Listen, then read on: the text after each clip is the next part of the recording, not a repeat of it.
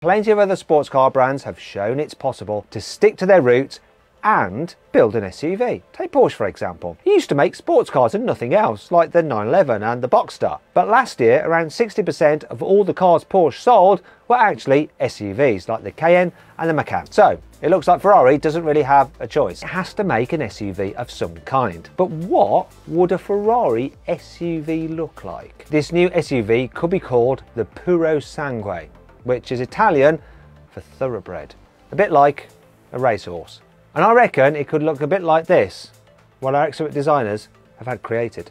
Now, it could take inspiration from the latest Ferrari Roma or the all-new 296 GTB. So I reckon it'll look simpler and less angular than a Lamborghini Urus.